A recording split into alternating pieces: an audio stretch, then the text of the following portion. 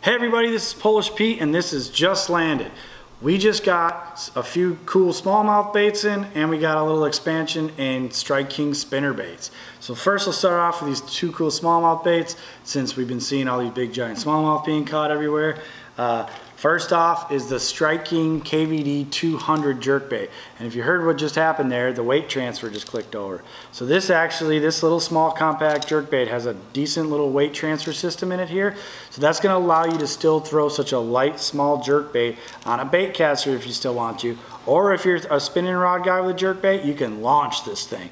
So it's kind of looked down upon by hardcore anglers that you shouldn't fish a jerkbait with a spinning rod. Nonsense. Some of the best jerkbait fishermen I know fishing with a spinning rod, and this would be a killer jerkbait for a spinning rod. But if you're not a spinning rod guy with a jerkbait, this thing will still cast, even still being a lighter weight jerkbait, and it's going to have killer action. I can tell you from personal experience, was kind of a jerkbait snob, still am kind of a jerkbait snob, and the KVD 300 deep jerkbait I watched put a beat down on some giant smallmouth out on one of the big lakes. So this is a killer series of jerkbaits designed by one of the jerkbait masters of the world, Kevin Van Dam, and this little 200 edition is going to be a killer smallmouth jerkbait and even just a finesse jerkbait for spotted bass and largemouth, things of that nature as well.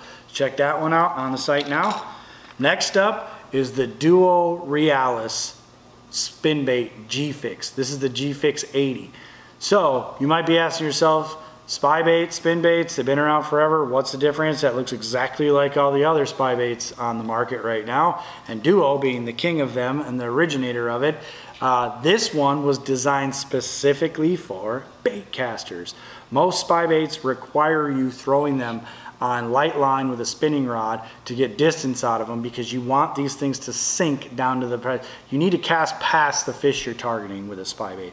And you want it to sink down in the water column in a very slow retreat back to the boat. So if you're not getting distance out of your spy bait, you're not fishing it effectively.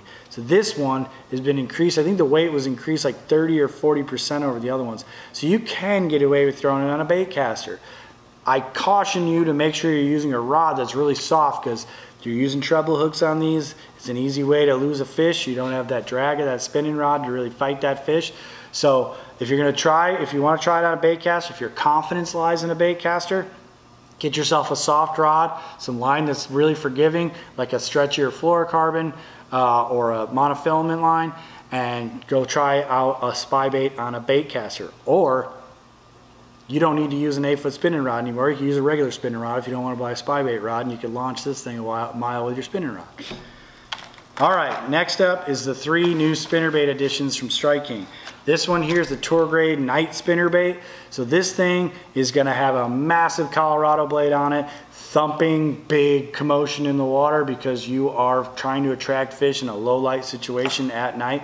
They absolutely crush a spinnerbait that has a lot of water movement. You know, it's moving a ton of water with that big blade loping around in there at night. You can burn them under the surface and create almost a big wake. That's the most effective way I've ever done it at nighttime fishing with it. Or you can slow roll it under the surface and it's making a ton of commotion down there as well. So check out the night spinnerbait for all you night anglers. Next up is the Bottom Dweller. The name says it all on this one. Strike King made it simple. If you want to fish a spinnerbait real deep, this is your spinnerbait. It's got a keeled head design that's really heavy and designed to get down there to the depths. The biggest thing about it is the custom blades that Strike King has made for these. I think they're called the razor blades. These things are really thin. They have very little resistance. They don't want to lift the bait up high in the water column. They actually help you keep it down and keep that bottom contact so you can keep the spinnerbait just above the surface or just above the bottom, or drag it along the bottom if you want.